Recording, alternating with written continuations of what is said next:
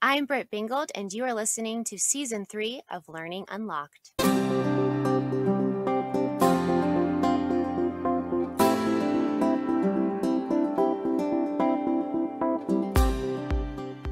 Educators are the key holders to unlocking learning for students. Today, as always, my goal is to provide you with resources and tools, the keys, to enable and accelerate learning for all students. Thanks for joining me today. Let's get started.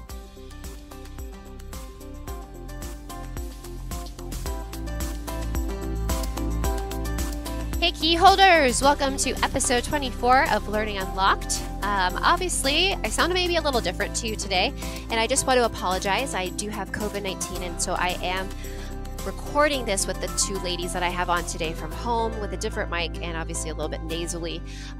So I apologize for that going forward. Today we are talking about making connections as a learning community, and I have brought on two guests that I think are special guests. You've heard them on the podcast before. They are my fellow instructional specialists, Julia.salce and Wendy Peterson. Julia is in her 18th year in education. 14 were in the classroom. What I love about Julia is her love for the art and science of teaching. I've never seen someone be able to take research and pedagogy and spin it very quickly and rigorously into an amazing teaching strategy. And then there is Wendy, who is, I mean, my gosh, the wealth of wisdom that comes from her mouth. She's taught for 26 years before she came into GPS. I think this is her 36th year in education. And she's a fourth generation Arizona teacher. She just gets teachers. So I love watching Julia work on manipulating and a strategy. And then I love watching Wendy come in with her wisdom and pacing it out and helping us to remember where to pause and how the teachers reflect and have time for processing. And I think it's just this beautiful like PLC that happens. And so today, I think what's exciting is my listeners get to be a fly on the wall in our office of how we talk. And so this podcast episode is a little bit different because it's part of a series. There are 5 domains to our instructional framework. They are connect, design, instruct, assess, and reflect.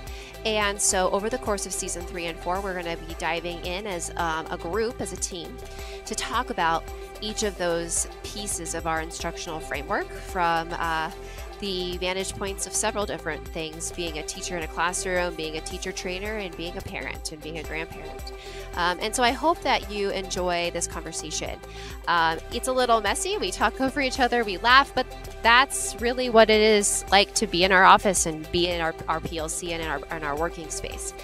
Obviously, the goal is that you always get to take away something and bring it back to your classroom. And so again, that is my hope for you today. But I hope you enjoy listening and you laugh with us, and you can hopefully feel our passion that we just are teachers that just want to empower teachers. Hey key holders, today I am with my two fabulous colleagues, Julia.salce and Wendy Peterson, and I am so delighted to talk about making connections in the learning community based on our district's new instructional framework rollout. And so I just wanted to say hi to the ladies. So how are you guys doing? Good morning. Good morning. I think we're doing pretty well. Yeah, we've rolled out 2 of these quickly. We did connect and design back to back, and it's a little lull until we get into instruct. But for our listeners that obviously are outside of our district, have no idea what we're talking about when we're talking about this instructional framework, let's start with a quick overview of what our district goals are for our new instructional framework rollout. But let's talk about it in terms of both teacher implementation and student impact. Well, I think our instructional framework is an opportunity for our district to put definitions to what good instruction is. And I mean, I don't know that I could say it any more simply than that, that the goal is to finally have this consistent definition and understanding of what goes into making quality instruction and what that looks like. And so this rollout is an opportunity to take teachers through what it means to connect, to design, to instruct, to assess, and reflect. Right. And a committee of teachers and administrators and coaches and coordinators worked on this and really were able to focus on what we believed was most important.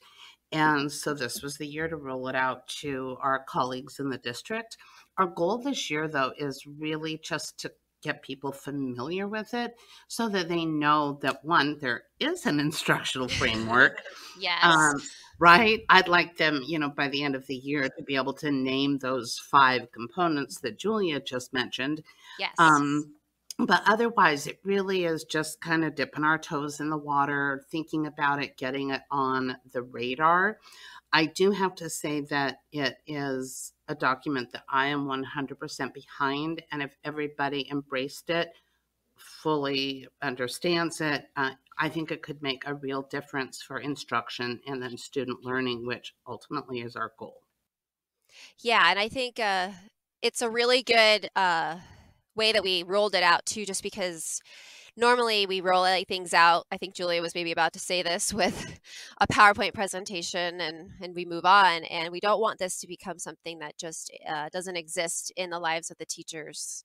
So as we roll it out, we are trying to make trainings, the 3 of us, that really do incorporate instruction, like good instruction, as we're teaching about the instructional framework. So I think that's a special, different way. What do you guys think? Well, and I think too, the idea is that we are ultimately trying to make sure that teachers are having those active learning experiences. Yeah. That help, the same thing that we tell teachers to do all the time. If you want students to know something, to understand it, they have to actively be engaged in it. And so when we create these modules, that's exactly what we're trying to do. We're trying to actively engage the teachers in these domains. Absolutely. Yep. And we've had, great success with both, and we're already seeing teachers take some of the strategies they even learn in the trainings and put them into practice in their classrooms, which I think is our ultimate goal as a department anyways. So I think that fits perfectly. So our first domain is called Connect. So that's why this episode is called Connecting with the community, the learning community as a whole. And our first concept is inclusion of all. And I think my favorite part of this first concept is the idea that teachers will establish consistent high expectations for the recognition of individual student or staff identities. What are your guys' thoughts on this concept? This was my favorite one just because we talk about high expectations for learning a lot of all kids, no matter where they're at. And then how do we do this in the classroom as teachers? Well, my first thought is that this is, for some teachers, a real shift in mindset. Because for many years we divided students, into groups. In the elementary school, you had the Bluebird reading group and the Crow reading group, and you didn't expect as much from the crows. It's true. And so I think we have to move beyond that. And an example that I saw firsthand, not in the Gilbert School District, I want made clear, was a low-income rural district where an elementary school teacher, I think she was 3rd grade at the time, just really believed that her kids could do hard things, that they were up for rigor. And these little kids were actually able to verbalize that to me and explain that their teacher knew they could do it. And so, yeah, it was hard, Miss Peterson, but we did it. And we worked together. And then I went same school, but an upper grade level class where the kids were doing the most basic things because the teacher said, well, they can't really do any more than this. And what a contrast that was. And so that belief that it doesn't matter who the child is in your classroom, that or child grade has level, the capability, anything, yeah, they can learn. And as John Hattie says, know your impact. They are the, we are the catalyst for that learning. Well, and I think it fits perfectly with the research from John Hattie. I don't know the exact number. Perhaps Wendy does. Perhaps you do, Britt. I think but- it's Oh, shoot. 1.44. 4-4. I think. Oh, we just tied. But I'm I going to look it think. up right now. Keep talking, Okay. Julia. Yeah, so the highest thing on Hattie's research or the effect on student learning is teacher estimates of student achievement, what the teacher believes that the student can do. And I think when we talk about connecting with kids, they need to know that you believe wholeheartedly and you're doing everything every day with the intention and belief that they can learn. Right. And they can learn at high levels and that you're there to support them. That as teachers, I personally feel like that's one of the number one ways that we connect with them is that we believe in what they can do. Right. Yeah, And- it is 1.44, so we win the day. I'm so proud, right? And I think too, as I work with teachers on this, I say to them, it's not just about waking up in the morning and going, oh, I love kids and they're going to learn today, and then going in and not being prepared or not. It's not, we're going to hold hands and sing Kumbaya and they will learn. It's so much more than that. But when a teacher believes they can learn and I'm going to enable that learning, then that's where the power comes. And I think it ties in with credibility, right? Because when you believe that students can achieve at high levels and you indicate that to those students and they see that you've planned your instruction specifically with the belief that you're going to have no child left behind, you're going to pull them all through this, they believe then that you can teach them. And when students believe that you can teach them, students learn.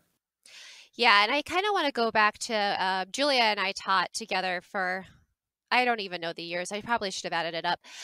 But we've taught together for a long time. We taught AP language together and, you know, on level freshmen together and all different kinds of things. And so we always had our kids up to high standards. But one of the things that I think we did, and I know, Wendy, you've done this too, was that idea of immediacy. Like, yes, this is going to be challenging at first. Yes, maybe it's a little scary, but we're going to get you through it. We're going to take you no matter where you're at. And I think immediacy helped with that. We kind of call it sneaky rigor, is what we call it in our department, where we make these active learning experiences that are highly rigorous. And so they're having this fun and they're like thinking like, I don't know why they think this is cool, Julia, but they're passing envelopes and taking stuff out of it and adding things. They think that's really cool. And it is, but what they're doing is they're doing a lot of things that are way highly rigorous, but they're timed on it. So it's a little bit stressful, but we keep them in that zone of concern. And even though they felt like at that first couple rounds they couldn't do it, as they continue the activity, because it is an active learning experiences, their confidence grows. And because we've told them as teachers, no, you can do this. You can get through this activity. I for a while taught low students who they were really too low to be in a special ed area, and they didn't know why they were specifically put with me, but I just set high expectations for them all the time, and they met them because we didn't.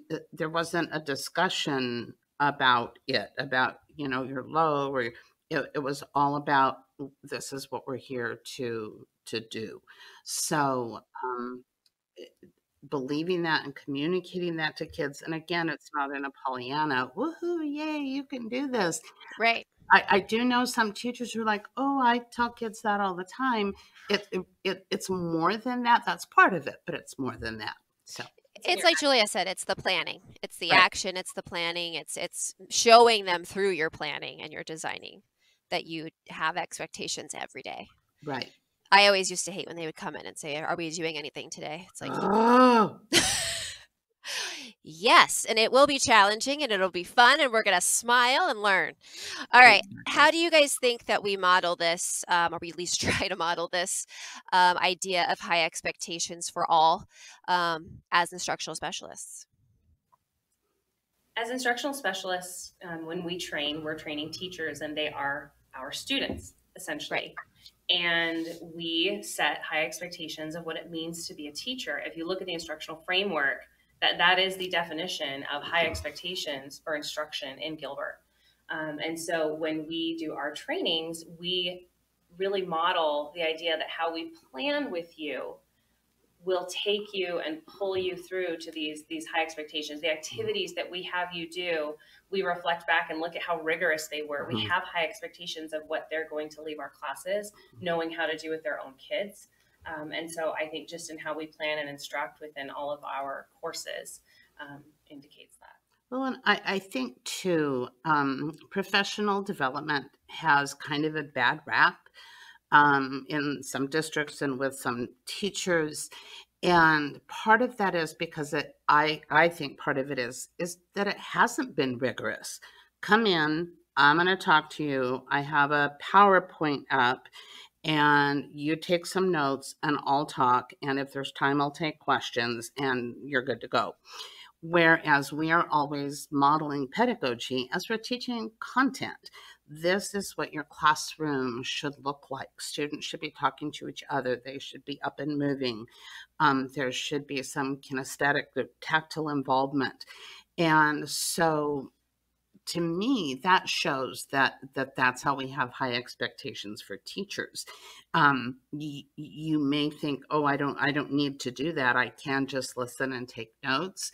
But to be fully participating in the learning is what we need you to do to learn. And we believe that you can learn. Therefore, that's how we design our trainings. Yeah, absolutely. And I love the first few times we come out anywhere and they think that's what they're going to get. And then it's like, ha, nope. We're going to be moving. We're going to be grooving and hang on for the ride. And I think now they know us well enough, the people that have had us come out, that they know that's not what they're going to get. And I think they are excited about that. I think they know they'll get something. And even if they don't finish the activity perfectly, or even if they don't do the activity exactly, like how we planned it. Let's say, for example, they do a go-go-mo. We've talked about that. And give one, get one, move on. And everybody at their tables got all of them done, but they've only got 2. I think we're really good at modeling for teachers how to model,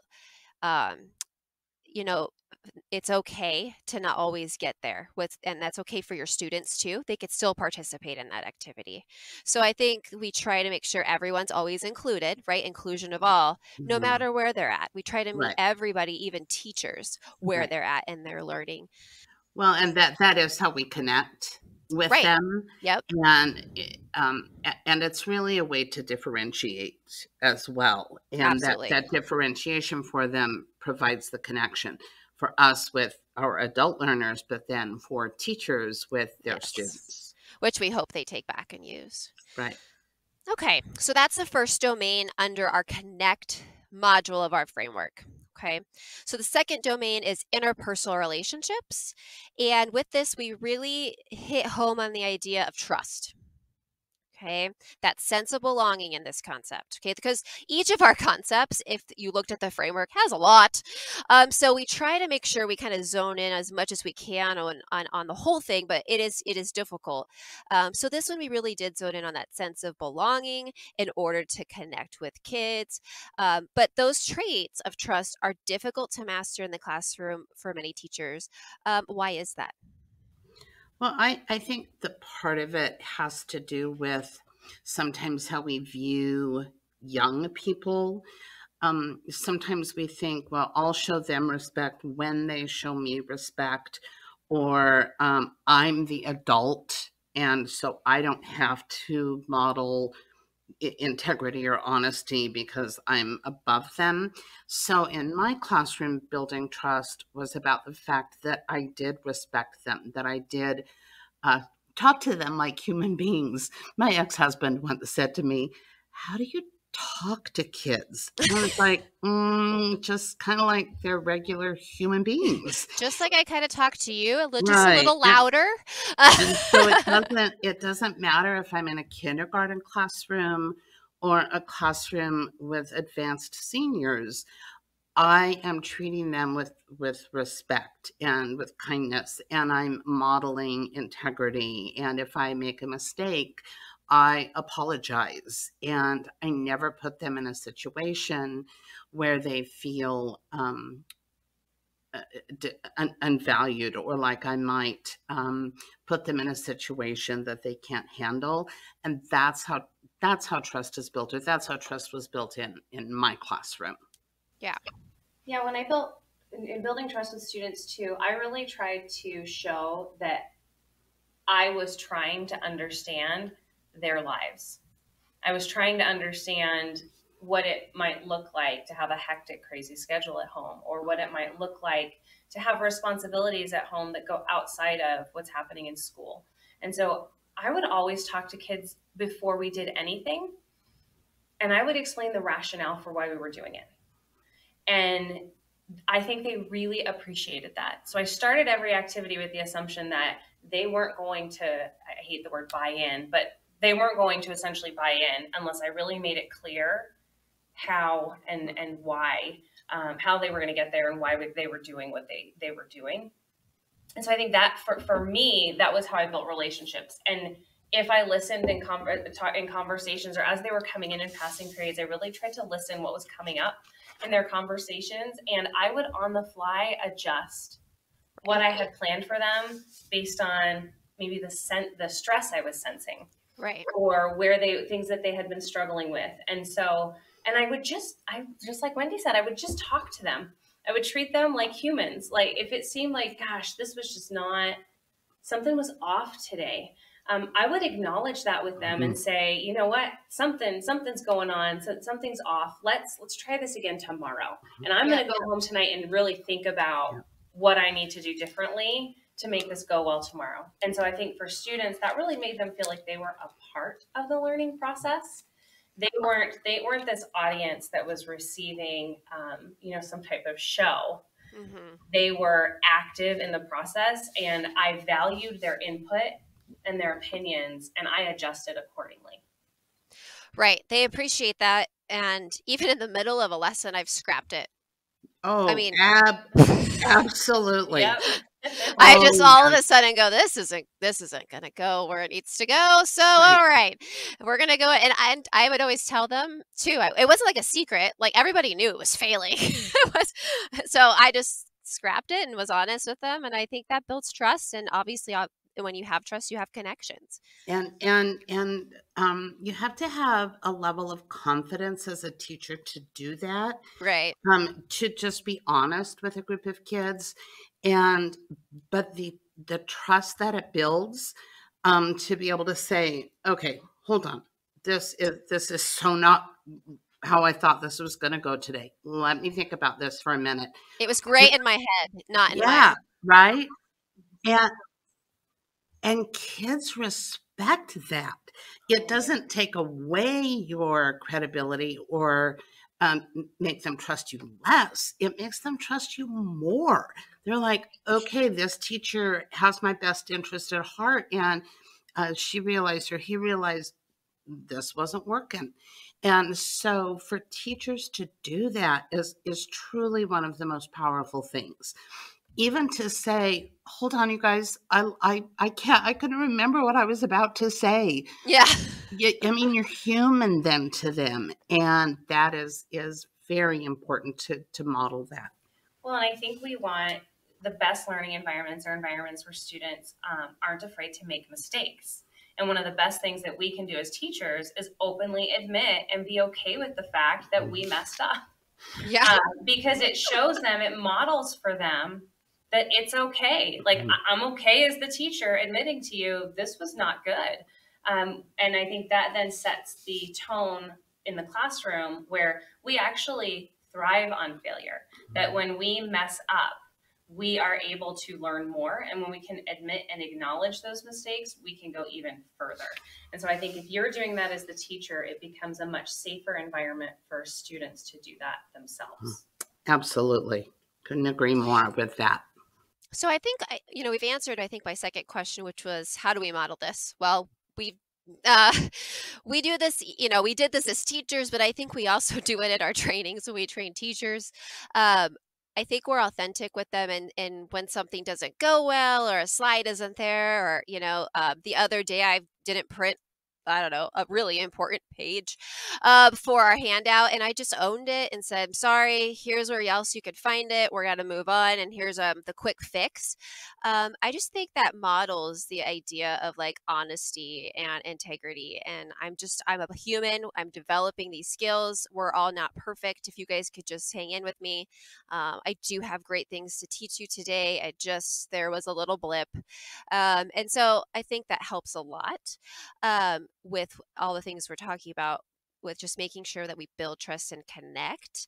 And I think we talked a little bit now about how teachers can foster this in this classroom. So I'm going to kind of throw a curveball at both of you, and they're going to look at me with huge eyes. Oh my gosh, they did. Look at them. Oh, I wish you could see them. Here's the thing. We've just talked a lot about how to build trust. But when trust is broken, let's say a teacher breaks the trust somehow, it's extremely hard to get it back. So what would be your recommendations to our listeners who feel like, man, I screwed up? Like I started the year off hardcore. It's day 10 and I'm completely already burnt out. And clearly I have lost these kids. How do we build that back up? Well, first of all, I don't think that kind of trust is usually broken. Like if you mess up on a lesson or something and you just say, hey, I messed up, most No. get But over I'm talking like you just did not have a good start. They don't trust you, whatever. I remember not too many years ago, I snapped at some kids, and I'm not a yeller. I'm not usually a snapper. So I don't know what was going on that day. And then to make matters worse, not only did I snap at them, but I snapped at them for something they didn't actually do. Yes, right. Yeah. And it happens. We all have like high stress days. Right. So you want to deal with it as immediately as possible. Like, don't go home and think about it and go to bed and wake up in the middle of the night. So immediately I was able to say to those two students in particular, I said, hey, can I talk to you just over here by my desk for a minute? And of course they came back and they looked unhappy with me. And I just humbled myself and said, I am so sorry that I snapped at you. And I realize now that you didn't do that.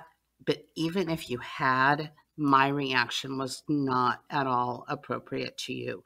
I hope that you'll be able to accept my apology.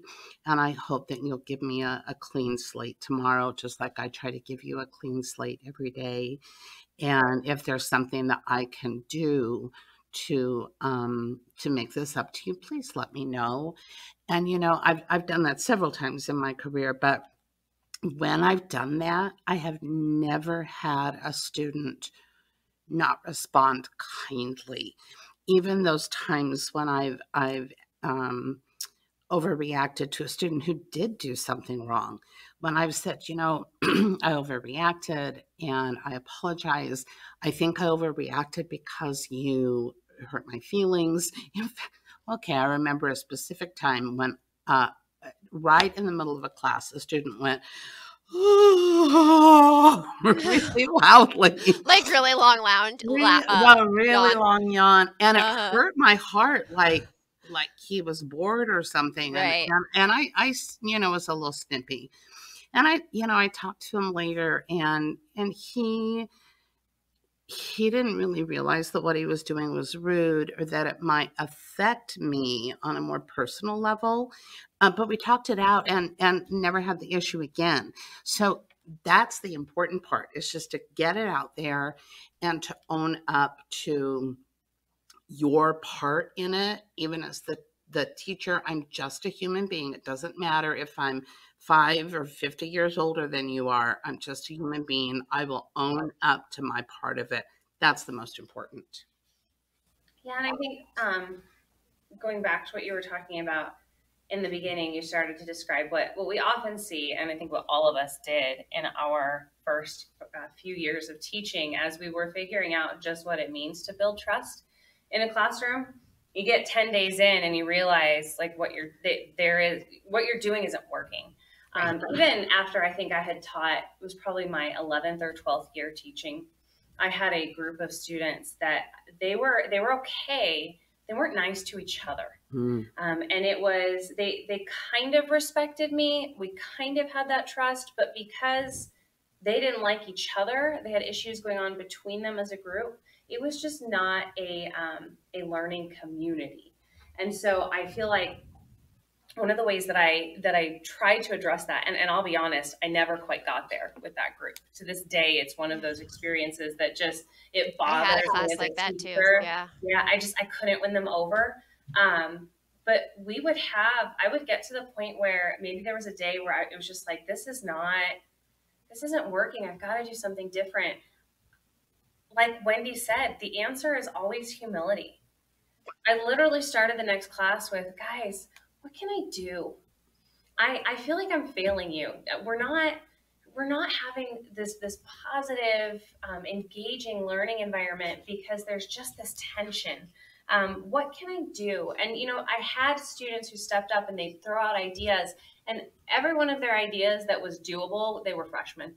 They're like, no lessons, snap time. You're like, no, okay, Yeah. hold on. Pause. I still need to teach you.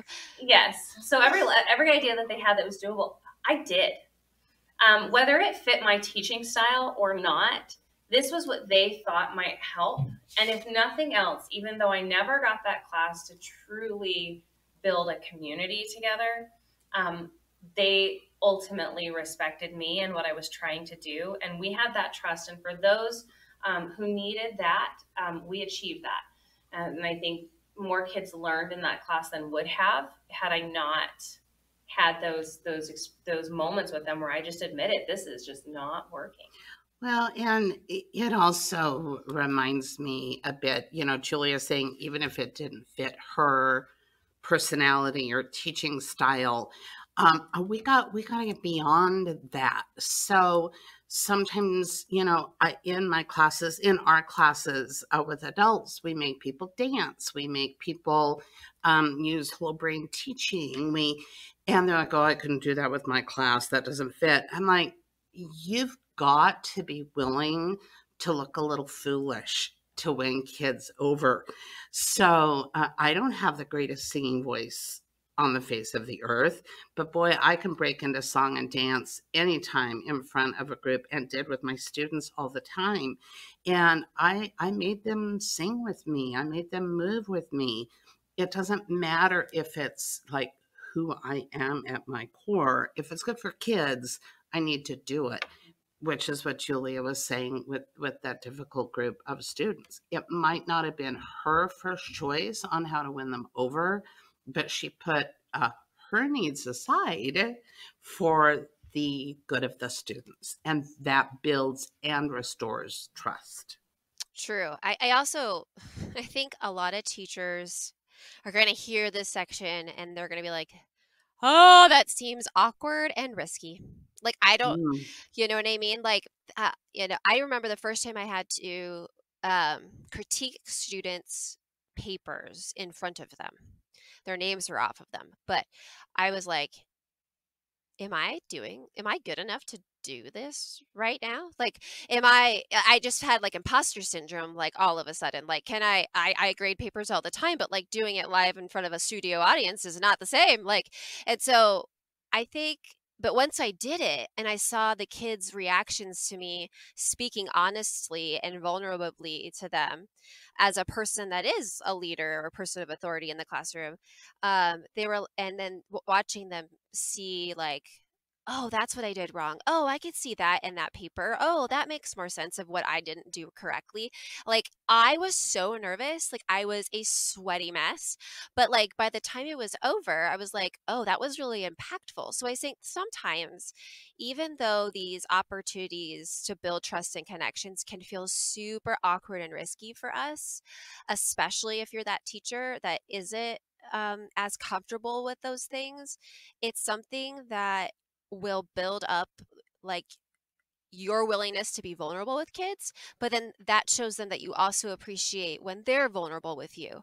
Right. And so Another word I would add in there, Britt, I'm sorry to interrupt you. Nope, you You can interrupt use me the word anytime. vulnerable. I would use willing to take risks. Right, or just being authentic. Like, authentic. And yeah, learning is about taking risks. it It's is. putting yourself out there and saying, I don't know this yet, but I'm ready and willing to learn. But if the teacher has the attitude like, I already know everything, or I'm not going to risk looking awkward or odd in front of you, students aren't going to risk looking awkward or odd They're either. not going to be And as authentic back. right, This exactly. is exactly what I wanted to say. Like, because I'm sure they saw like me sweating, like my palms were sweating as I was trying to do this. But as I did it, and then I did it more, it became so much more natural and then part of my classroom culture. And Right, therefore, we were connecting on different levels. correct. Okay, so that kind of wraps up that concept.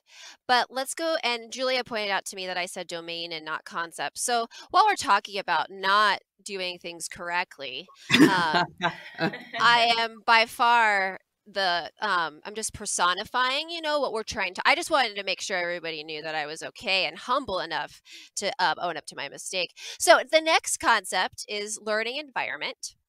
And obviously, this is concept 3 in the framework.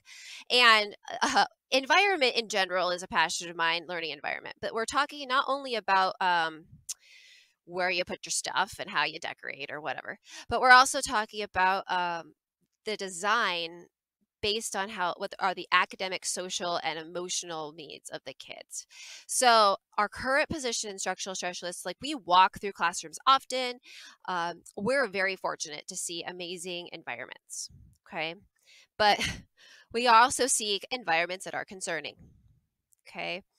And I want you guys, and I want us all three to talk about this, but what are the main differences when we walk into a classroom where we can see amazing learning environment? And when we're talking about that, it's not about it being cute and pretty, right? It's about that academic and social, emotional well-being. The kids are engaged. What are the things we're seeing when it's amazing? And what are the things we're seeing when it's concerning? Well, I think first we can define the difference between, if you want to make the clear, quick distinction between an amazing classroom environment and a classroom environment that could use some adjustments, is the difference between a student-centered learning environment and a teacher-centered learning environment. Amen. I like it when you say amen. I know. Hallelujah. I know. So yeah, a student-centered learning environment, first of all, you see that there's no clear, distinct place where the teacher always stands. Like you walk into an environment, if you can see, I know where the teacher spends the majority of their time, you have a teacher-centered environment. When you walk into a classroom and you can't really tell where the teacher's quote unquote space is, that's an indicator that you have probably most likely a student-centered environment. When you look at the walls, if you see those cat posters hanging in there, oh, please take it down if you still have that up in your classroom. I beg you. Yeah. Hey, that class is full in our learners market coming up. My design class. So yay, they'll know. I have the cat poster on a slide saying, "Please don't do this anymore to kids." Right. Hang in there. Well, and even the movie posters or the teacher just loves, I don't football know. Or whatever. Yeah. Football or flowers or Oregon. Yes. Wendy loves Oregon for all the listeners that don't know. And Julia loves flowers. And Julia loves flowers. I guess I don't really have a love. I love Oregon and flowers now too. They've converted me to both. So. Right. So I think when you look at the walls in the classroom, and the walls are a place to see immediately what they're learning, what they've learned, what they're doing, why they're doing it, you can actually see a process of the learning occurring on the walls, whether you're looking at anchor charts, you're looking at student work. Those are indicators that you have this student-centered environment, that the learning is the center of how the physical environment is created, not the teacher's preferences or interests. And this is hard for us because we live in our classrooms. Right. Those are our spaces, and it is really hard not to want to decorate them to our taste. But really, when we talk about, a learning environment where we're talking about academic, social, and emotional well-being of the students, student-centered environments are the first place to look. Yeah, I agree with that. Yeah, especially with like less is more. Like I'd always want to fill every single space of the walls because I love to decorate and I can't decorate my house anymore. So of course I want to decorate more things. So I was like, oh, I'll just decorate my classroom. And what I learned quickly, it was like leave as much space open and like just put up the posters. Actually, they were posters I made and I just blew up at Staples that I knew I would reference all year for Right. student learning. Right. Everything else was just empty, and actually I think that helped other kids too that like really can't deal with that high stimulation of a lot of things. Like it clutters their mind too. So although I think less is more sometimes when we think of our learning environment in that way. But let's also talk about it in terms of like design, like and connecting with the concerning areas. So like Wendy, I love you, but you walk through a lot of rooms. I do. A lot of rooms. A lot of. More than Julia and I have probably in our careers. Right. And what concerns you immediately? Right. So actually, I wasn't even going to jump in because, I agree with Julia so much. I shouted out amen and hallelujah. Well, and I agree with her too, but I know you have a couple things. So it really is about who's doing what in the classroom. So when I go in to observe a teacher, go through a walkthrough, I'm really watching the kids and not the teacher. How do the students feel in the environment? Is this a place where students, as we talked about earlier, are willing to take risks?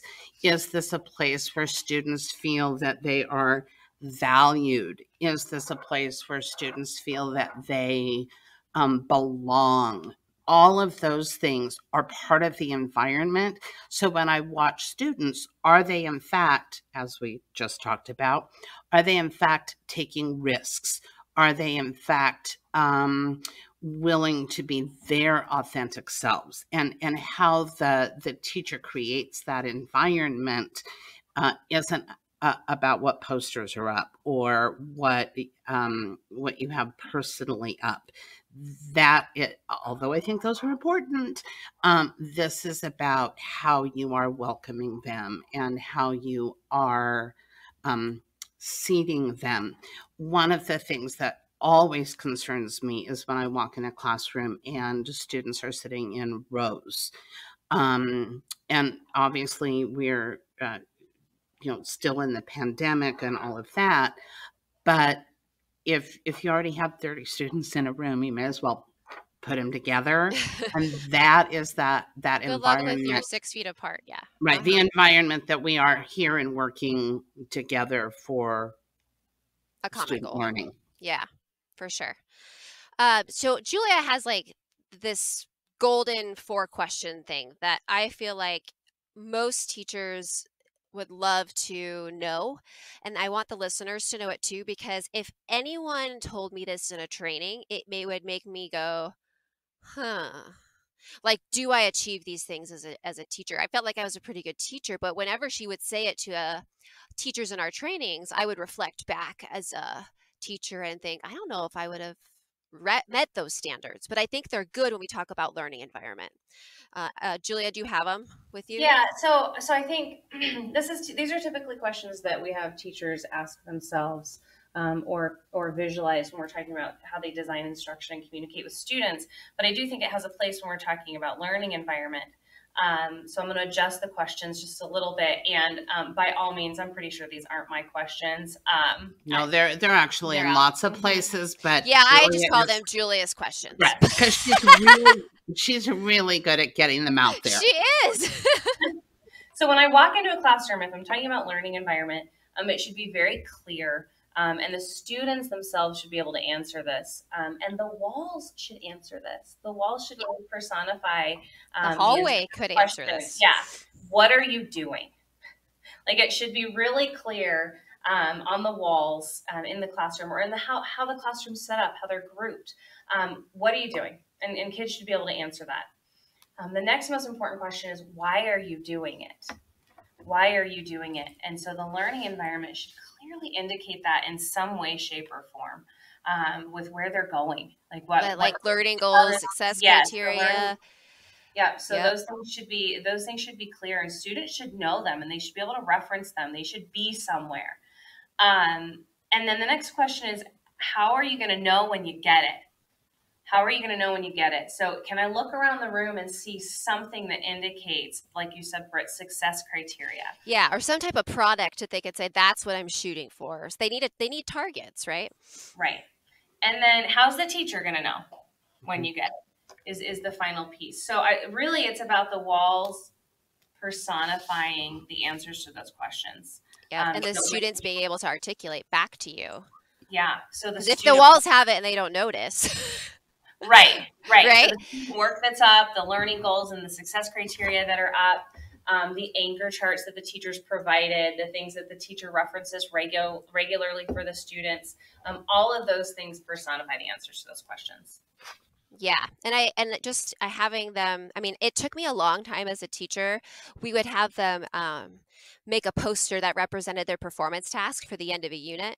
And I would have like the winning poster of the groups up for the whole unit. And so it took me a long time to like make this part of my teaching day, I guess, but I would consistently walk over that poster and reference, okay, here's the part of this performance task that we're working on right now. I mean, and so they were all able to go whoosh and look at that poster. So just they had knowledge of where they were going. They knew I had knowledge of where we were going. It wasn't just like random lessons. And I think that is what creates a connecting community of learners with their teacher instead of just, hi, I'm the teacher, I know what I'm doing, sit, listen, and enjoy. So, all right. Finally, wrapping up Connect is concept 4, which is family and community engagement. And I don't know about you guys, but this is not my strength. And I found it was hard consistently. Sorry, I'm not feeling well. Connecting with families to be challenging as a high school teacher. Like, I don't know. Like, there wasn't like elementary, I feel like they see the parents more because there's more parent-teacher conferences happening.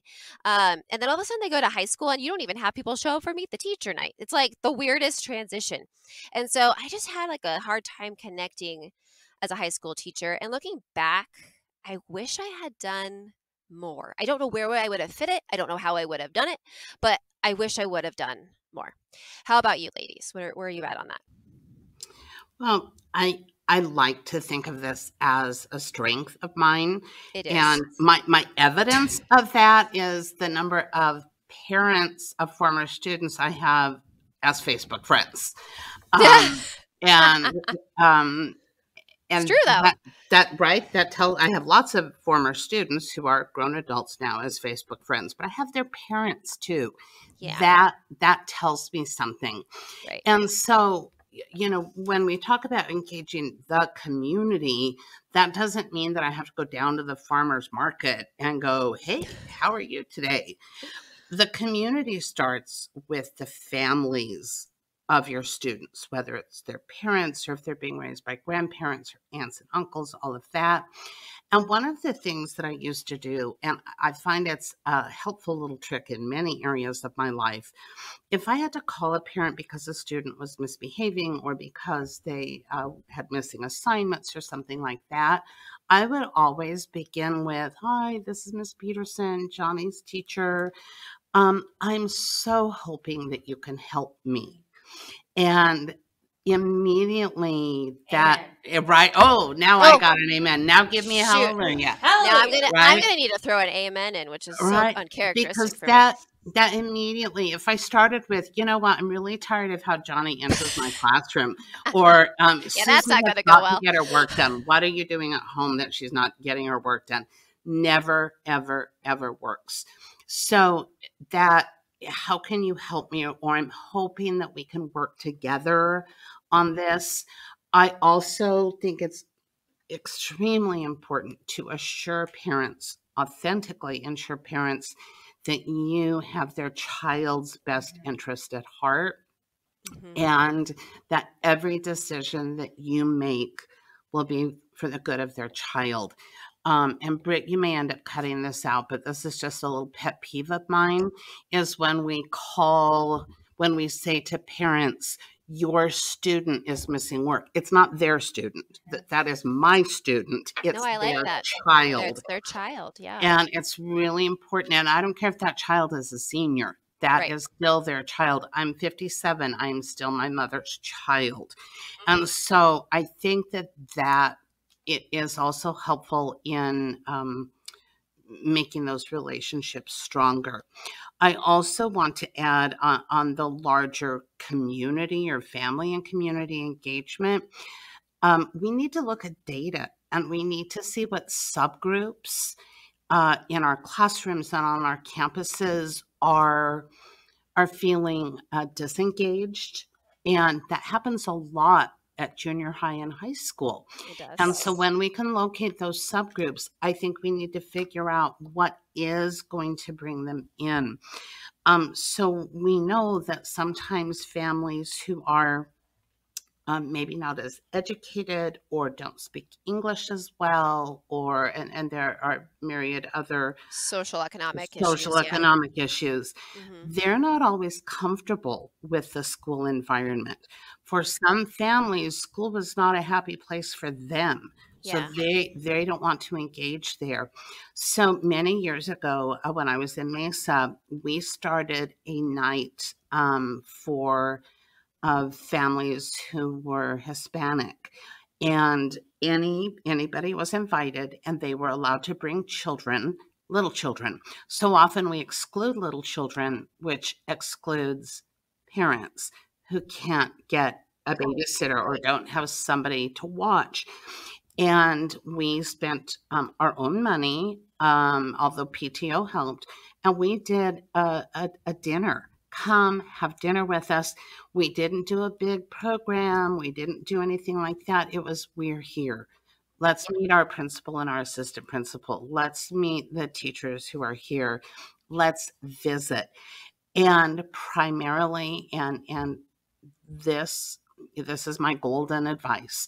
Primarily, our focus was, we are here to serve you. I know that this is kind of a popular concept right now. We must have a service mentality toward our students, toward their parents, toward the neighborhood, and to the community at large. Having a servant heart adds that humility that I talked about a minute ago. And so when these families would come to our school and we would serve them food that we had made, that we would hold a crying baby so that a parent could have a bite to eat, this showed them that we were with them, not apart from them, but with them and working together. Right. Part of the larger community. Correct. So as a mom, I love getting her newsletters from school. I never sent a single newsletter out as a high school teacher. You know, that's funny because I was going to jump in earlier when we were talking about, like, specifically in the classroom, what do you do for that family and community engagement? And Wendy, I love what you say about it, engaging and connecting with the community and really having that service mentality. So I was really bad at newsletters, but it was something I was passionate about. So I could not figure out how to organize myself to get them sent every month. No shock there. But I really wanted the parents to know what their children were doing. And I'm with you, Wendy, on the pet peeve. When we talk to parents, we need to talk to them about their child, not to them about their student. But so when I did my national board certification, this was something I had to really dig into and make sure that I was doing. And I can tell you, when I had that dedication to sending those newsletters, I had so much more parent support in what was going on. And yes, will there potentially be people that are like, I really don't care what you're doing in English, right, or what you're doing in science. Absolutely, yeah. Sure. But I think a lot of parents, especially when we're talking about adolescents, feel so disconnected to their kids, and how great how great is it to know that, like, hey, you were talking about this war in social studies this, these last couple of weeks, and when we sit down to dinner, I can bring that up. It gives, as a parent, it would give them talking points. And so I would really encourage teachers to think about that at least monthly communication to parents that's not about something their child has done wrong. Right. And I think we go to how valuable those little notes are, or those little phone calls home. I remember the first time I called home to tell a parent something great that their child had done. And just the shock. They're like, oh, thank you so much for calling and telling me that. That means so much to me. I hung up the phone the first time I did it and thought, oh my goodness, why don't I do this more often? That filled up my cup. Yeah, it makes the fills up your cup. Parent feel good. And I want to go back and touch on one other thing that came up, which is when we do call home and we are going to have a difficult conversation with parents, we absolutely cannot call parents to just tell them their kid is failing. We cannot call parents to tell them they're missing all these assignments. Just as Wendy said, the opening of that phone call is going to make or break the success of the whole point that you're calling home. And that is, that I want to work together with you to help Johnny or Susie or whoever be successful in my class. And I remember, one example of this is if I called home and Johnny had been missing, pretty much most of the assignments, and we were coming up on that final performance task, I would call home with the intent of saying, I don't really care if Johnny gets these assignments in. Right. Yeah. What I care about is that Johnny's learning. And I think is he mastering the skill? Yeah. Yes. And I would tell the parents, I think he is. But if he does not turn in this final thing, to show me that he's learning, I can't 100% say he can do it. And so I don't want him to focus on all the little things in the grade book right now. I can go back and fix those. I want him to focus on showing me what he knows. Can you help me do that? And when you have those conversations with parents, it's not a, hey, just letting you know, they didn't turn everything in, so they're going to fail. It is, no, I'm letting you know that I think he can do this. I know he can do this. Can you help me have him show me? Yeah. And that becomes such a more valuable conversation when the parent goes and talks to their child and tells them that. The trust, that family engagement, you've made it everybody's a partner in this, and the kid really feels valued and believed in, and they don't feel like they're in a hole they can't get out of. Well, and so I definitely want to comment on that. So many times we get caught up in, they haven't done these 20 assignments. Well, if you're not calling until the 20th assignment, that's one problem. That's and then you're irritated with the kid. There's just no way. And then when Julia was talking about, I need to see what you know. When she said, I can adjust the grade book. Newsflash. We can adjust the grade book. And if the student is showing us mastery, that's what we want, not whether these 10 points apiece assignments are in the grade book. And I also kind of making notes to myself here as we talk and I think about things. You mentioned, Britt, that parents don't, especially at the high school level, don't always come to an open house or a curriculum night. Well, especially the older the kids get. It's like the freshman people are there. For sure. Part of why I think that is because every year they go, they think, why did I come tonight? Why did I need to be here tonight? By the time the kids get in high school, they're like, there is nothing this teacher can tell me that I haven't heard since kindergarten. Right. So I would like to send out a challenge to teachers, all levels, K-12, all the way up, that you stop having curriculum nights, open houses, all of that, where you go through what you already sent them at the beginning of the year, your tardy policy, your grading policy, what you're I got my amen in. Studying. Stop. So one of the classes I teach is about using a public narrative.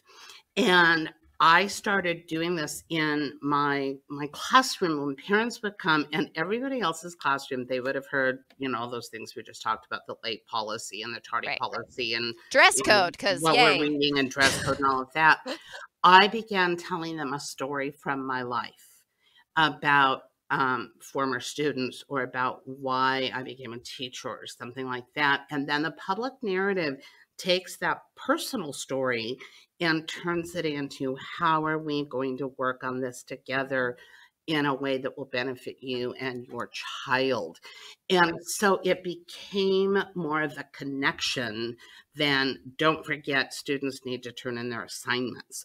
Who wants to come hear that? Who wants to come know about your late work policy? And so I think if teachers would become more storytellers and work more on using those nights when we do invite parents to come to our campus as a way to connect, then we would see more parents coming to junior high and high school open house, because they want to see they want to know who's teaching their children. They just don't really care what your late work policy is. Yeah, they want to know who is teaching them, like you personally. Right. Right? Like they know you're a teacher. Right. And that was my night too, where I reassured the parents who were there that I would take care of their children as if they were my own. And as a parent and grandparent myself, that's what I want to know from a teacher. Are you going to love my child? Are you going to take care of my child? Everything else we can work through. Right. Yes. Mm-hmm. I'm at a loss for words, which again, that doesn't happen very often. Well, I think we've given some ideas for teachers that they can use with their families to connect. I mean, we've talked about newsletters, we've talked about open house night and how to kind of flip that on its head a little bit and make parents feel more welcome and connect with us. And we've talked about calls home, right? How to make those things happen in a more positive way. And even I remember being a teacher, like, I don't have time to call home to all the kids that are doing well. I just don't have time. But like Julia said, when she got off the phone, it was like, why don't I do this more? Like, it actually makes me feel really good. And I just made that parent feel really good. And it wasn't probably that long of a conversation. And it was impacting the whole relationship and your whole day as a teacher. And as teachers, as we get more tired and burnt out, we need things to fill our cups up like that. Well, and it can be an email too. We True. talk about, when we see, sometimes as teachers, when we see a parent email pop up, we have that moment of panic. Like, what did I do? What, is this going to be? And one of the things is we can set a different tone. If we're dropping, like if I leave on a Thursday and the last thing I do is send 2 quick emails about 2 students and just really specifically something great that I'm seeing them doing, I guarantee you we start our Friday off with a really fun, happy email back from the parent. Right. And so we can change sometimes the tone of the emails that come in just in the proactive ones that we send. Right. Well, and sometimes doing an email is even better than a phone call, because then it's writing and we can print it out and show grandma and grandpa and all of that. Especially if there's pictures attached of their work or something. And to also add to what Julia is talking about here, at the very beginning of the year, so think about this for the beginning of second quarter or second semester, I could pretty quickly pick out who might cause a problem for me, either behaviorally or who might struggle academically. Those were the first kids where I emailed or called their parents, because then I'd already had a positive interaction with them before I had to call to say, Susie's behavior in class is disruptive, or Janie didn't get her work done. I had already talked to the parent or emailed the parent saying how thrilled I was to be Susie's teacher. Yep. Especially if they're nervous about something like a test or a quiz or a presentation coming up. They've already reached out to you, or the kid has reached out to you that I'm super nervous. And then you email or call or whatever the parent and just be like, they rocked it. I know they were super nervous, but she rocked it, or he rocked it. It just shows that you're connecting and trying to care. And I think ultimately this is the goal of our first domain here is connect. Right. I mean, that's why it is the first one. Can I also throw in that we need to remember if we notice that a kid is struggling, or if we know that has nothing to do with our class, but we notice that they seem somewhat anxious, or they seem upset, or seem all of a sudden their hood's up for no reason. Yeah, they're just something's just different. I also think we need to remember that those emails or those phone calls home are just as valuable to parents, because it shows, just as Wendy said, it shows that we are watching these kids just as though they are our babies. Yeah. That we are paying attention, and we know that we see them sometimes more than the parents do. And talk about building that family and community engagement in these learners, these kids that are in our classroom, really indicating to parents that we also notice when they seem off. Mm-hmm. Yep. Perfect.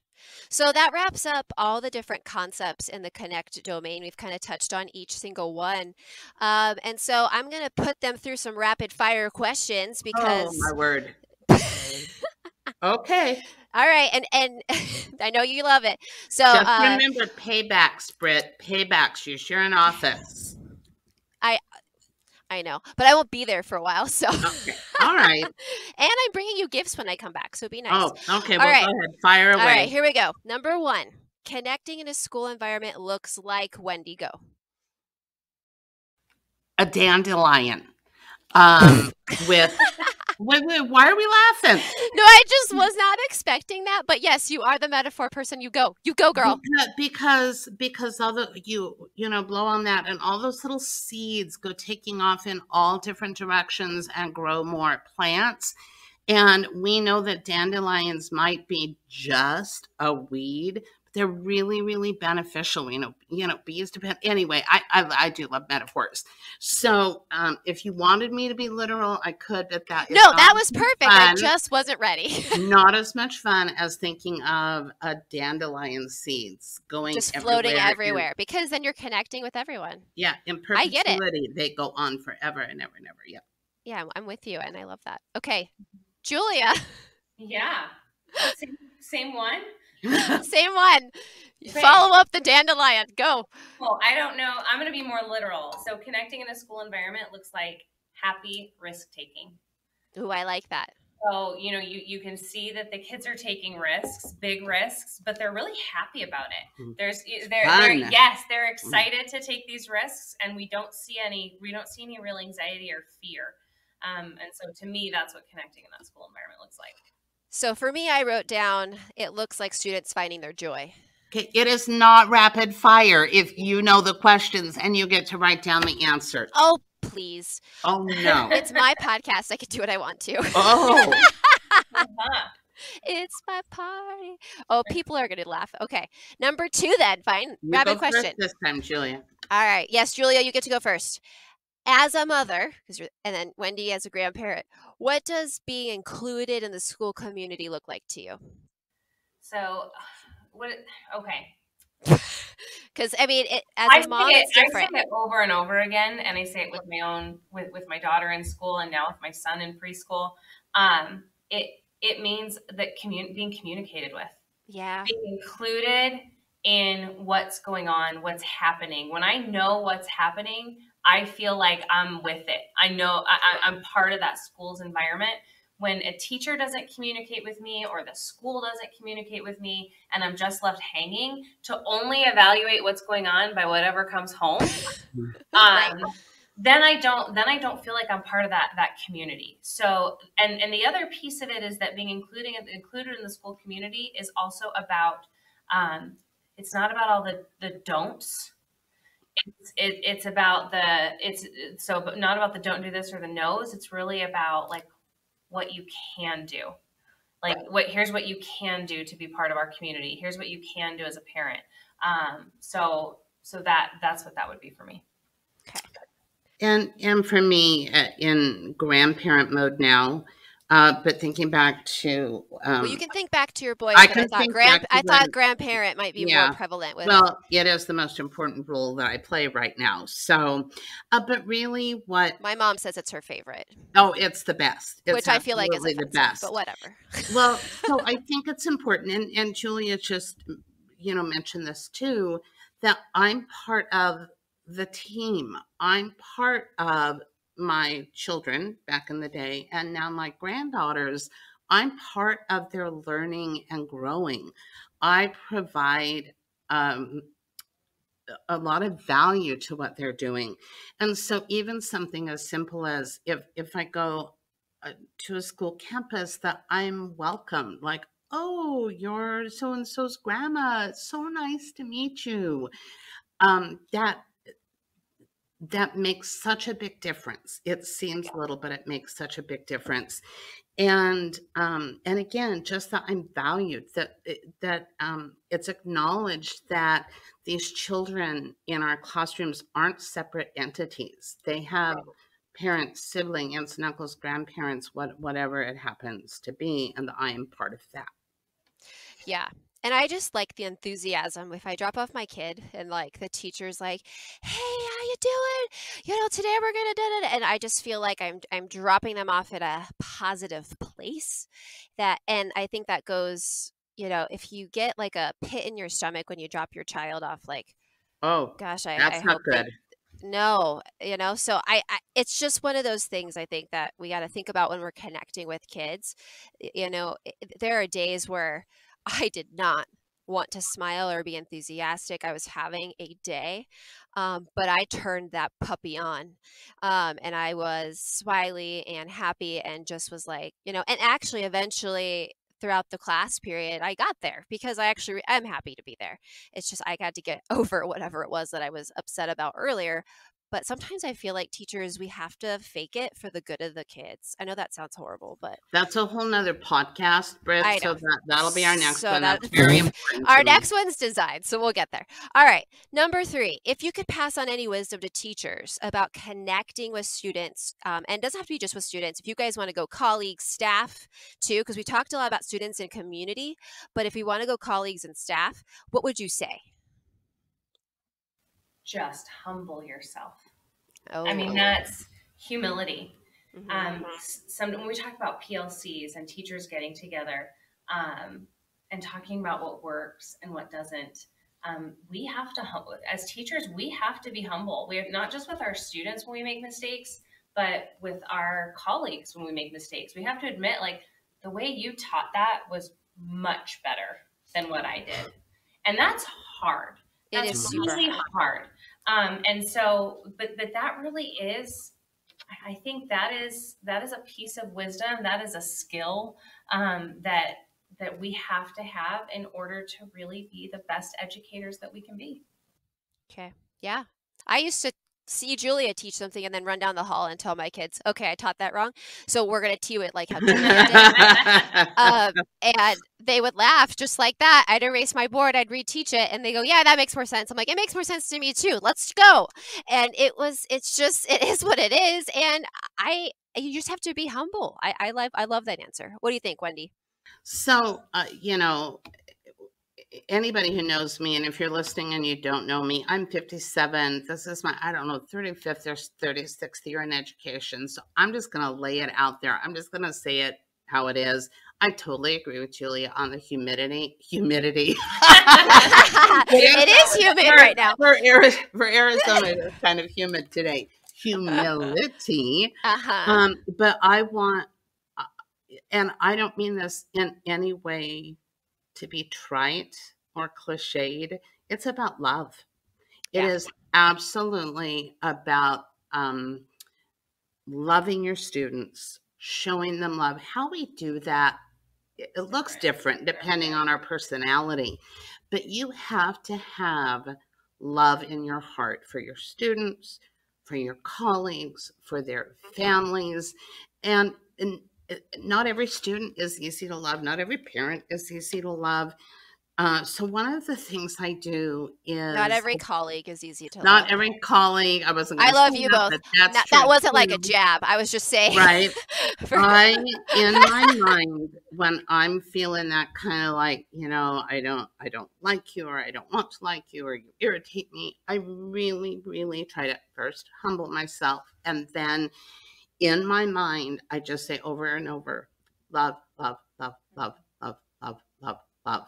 Yeah. And that for me encompasses everything. And so again, it might sound kumbaya-ish, but I can't say anything other than love. You've got to have love in your heart. If you don't have love in your heart, then you should do like bill collecting or something. Even then, I think you should have love in your heart. But If if you're you don't talking have, and connecting with people all day long, that's your job.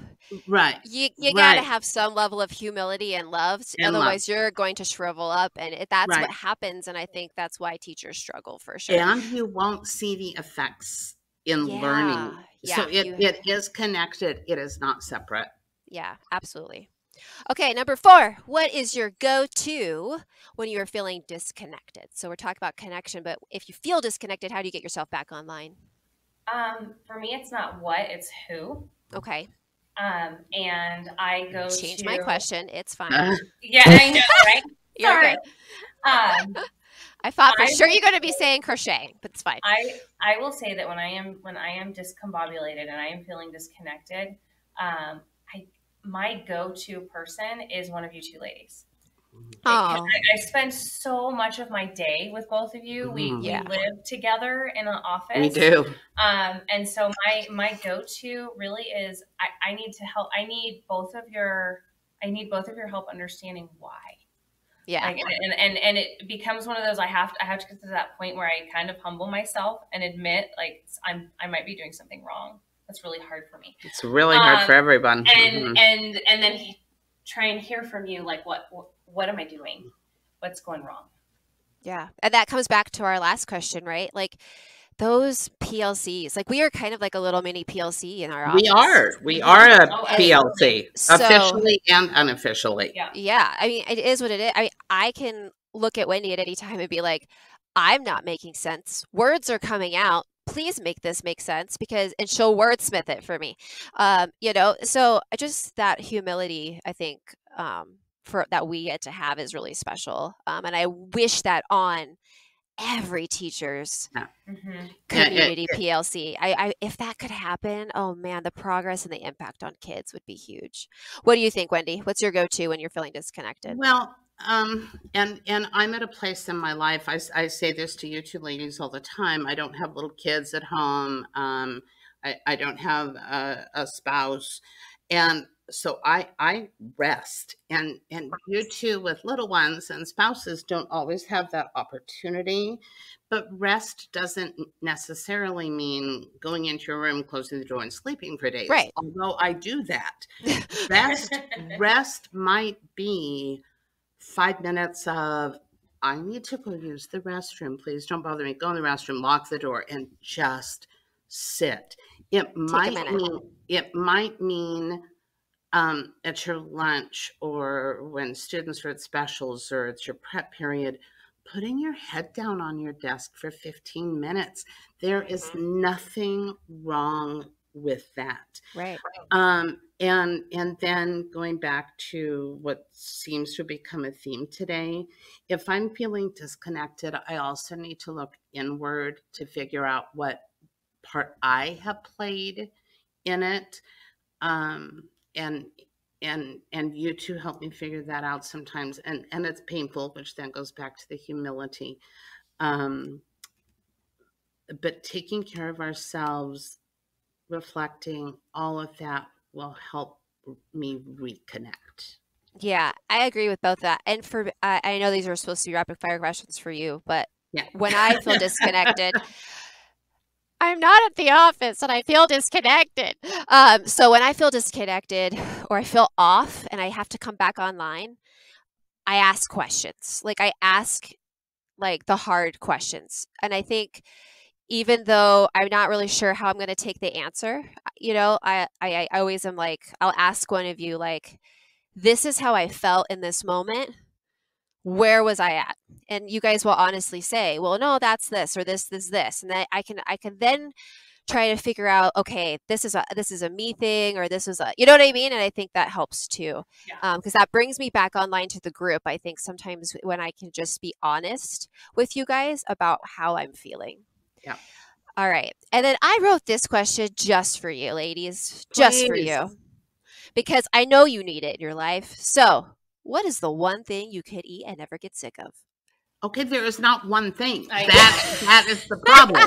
Problem. Okay, there is not one thing. So, as you both saw me eating crab in Oregon this Oh, summer, yes. I could eat Yes. crab all the time. I never get sick of it. Same with lobster, same with shrimp. Chocolate for sure. And finally, ice cream. Okay, I said one thing, Wendy Peterson. Okay, sorry. If I could eat ice cream, breakfast, lunch, and dinner, I Okay. would. And there All are right. times, going back to the how do you get reconnected, there are times when I have had breakfast, lunch, and dinner of ice cream. Okay, so I too cannot do just one thing, but these are all sweet scones. Okay. I Yes. love scones. Oh, man, we Meringues, searched for a good scone when we Yeah, were in Oregon. Yeah. Trader Yeah. Joe's meringues.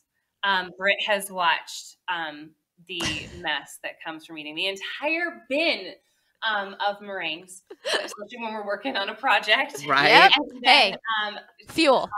anything sugar, cotton candy, Smarties, bottle caps, bring it on. I love it. And if you replaced eat with drink for both of these ladies, it would be coffee. Oh, yes. And thank Yeah. goodness, Wendy. Actually, I have my coffee. I've been drinking it as I've been Of course. interviewing. Of course. Okay. So, all right. As season 3 progresses, okay? And it's going to probably roll into season 4 because we're not going to get through all the major domains. Now I'm checking my words. I'm all like self-conscious between the concepts and domains. We're not going to get through all the domains in season 3 because season 3 ends at semester. So as we discuss the remaining parts of the instructional framework as a team, which by the way, I think this is really fun. I like doing this with you guys, but here's what they are. So listeners, as you're listening to this, they are going to be design, instruct, assess, and reflect. So if you enjoyed this conversation, it's a very candid conversation. Obviously, it's surrounding what we're doing as a district, but we also wanted to pull in how we taught when we were teachers, but also how we teach now. Please look out for those episodes because I am going to put those words in the episode titles in uppercase letters. So if you are listening to this and you want to listen to it as a series, look for those titles as they come up. Any final thoughts, ladies, on making connections in a learning community just to send people off? Any final things? Not really, other than I love you two. Thank you for being part of my community. Oh. Oh, I know. Well, how am I supposed to top that? I don't know. Julia almost made me cry a minute ago when she was talking about needing us. So we should probably just end it right now and go meet somewhere for a scone and a cup of coffee. That's how we'll connect. If only we could, right? All right. Well, thank you, ladies, for coming on and helping listeners understand, obviously, the importance of having an instructional model in your district. If you don't have one, the importance of instruction, right? It being really the main focus of what we do. We get distracted so easily by so many other things. And that's unfortunate. But really what we're here to do is instruct kids, connect with kids. And I love to make them your own, make them feel safe. And I'm glad that we were able to share some stories and also just show the audience how it is important to be honest and open and vulnerable because we can learn a lot from each other that way. And it's the same with you and your students. So thank you guys so much for coming on today. You are welcome. Thanks for listening. I hope you enjoyed this episode of Learning Unlocked and finding out more about Connect, making connections in your community. Your school community is important. It is what makes or breaks a teacher. And I think talking about that is really important. And I enjoyed, even though I am far away at my house, I enjoyed seeing my colleagues and talking about this with them. It was a pleasure, and I hope you also enjoyed that ride. So if you've listened today as a GPS educator, you can receive PD recertification credit. You just need to visit our Employee Hub page that is under Professional Growth, and you just want to click on the button that says Digital PD Courses. Just a reminder that we are on Facebook, Instagram, and Twitter at GPS Prof Growth. That's GPS PROF GROWTH. For more information or resources from this episode, please visit our website at learningunlocked.libsyn.com/website. We are distributed by Libsyn to Apple Podcasts, Spotify Podcasts, iHeartRadio, and Audible. Episodes are also available on our PGD YouTube channel under playlists. Our intro and outro music are licensed from Melody Loops. If you do have time to go into Apple Podcasts and give us a rating, that would be awesome. The more teachers that see our podcasts, the more we get to reach out and empower other educators. And so by writing a review, it actually just makes our podcast more available to teachers that could listen to it. So we would appreciate that. Thanks again, key holders. Just keep unlocking curiosity, creativity, and innovation with your students. Stay kind and courageous. Keep making those connections. And I'll see you next time.